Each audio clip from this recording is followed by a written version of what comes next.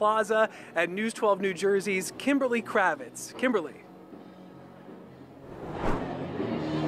Thank you, Nick. As you could hear behind me, Newark is rocking, and this is the final time that New York and New Jersey will meet here in the last of this playoff series, the winner advancing to round 2. And I got to catch up with fans who arrived here early from near and far.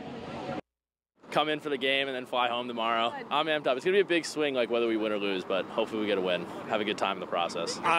Words can't describe it. I couldn't even sleep last night. I've been ready for it. We found out we were just going yesterday, too, so we're ecstatic to be here. I can't wait for it.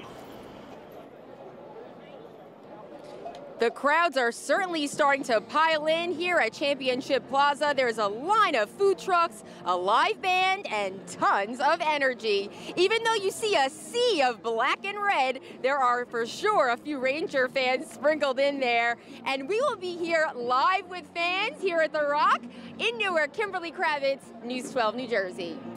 All right, Kim, thank you. And we'll have live coverage through the night here on News 12. You can catch it on air, online, or on our streaming networks. And of course, don't forget to send in your Devils fan photos of you and your family, maybe even your pet.